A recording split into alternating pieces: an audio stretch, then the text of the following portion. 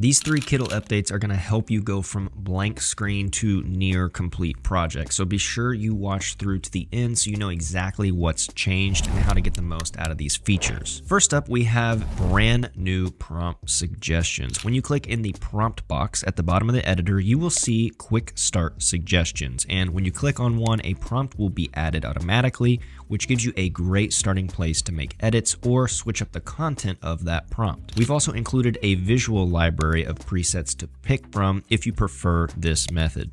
It's also important to note that the prompt suggestions only show if the input box is empty. We may change that later on, but for now, they're only there if you need them. Now, there are 2 different sets of prompt suggestions. One for image generation, which you just saw, but there's another one for editing images with our remix feature. So for example, if I select this lettering graphic, then click on remix, you'll see a new selection of prompt suggestions like this enamel pin effect will apply to the lettering.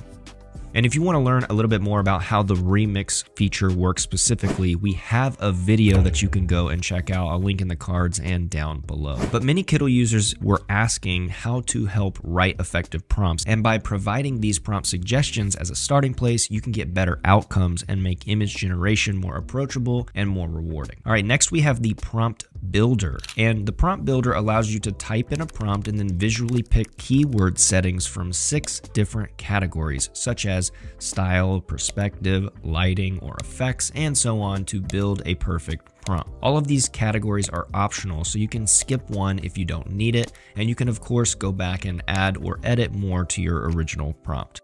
So if you've been struggling with which keywords you should be using to get the right image, this is more of a visual way to get what you want. And the last update is one many of you have been patiently waiting for, and that is way more aspect ratios to choose from. So now you'll see all of the standard aspect ratios to choose from when generating your AI images, and some models have even more than 10 aspect ratios. So the feature is model specific. But this feature alone will really help you when you need the exact dimensions for your website or social media or really anything else. All right, this was a quick update video, but I hope it was a helpful one. If you're new to Kittl and just checking it out, I do hope you give it a try. You can sign up using the link down below and start using these features right now. And if there are other features you want to see in Kittl, please drop a comment down below so we can add those to the queue. And don't forget to hit the subscribe button so you don't miss important videos like this one. Thanks so much for watching, and we will see you in the next video.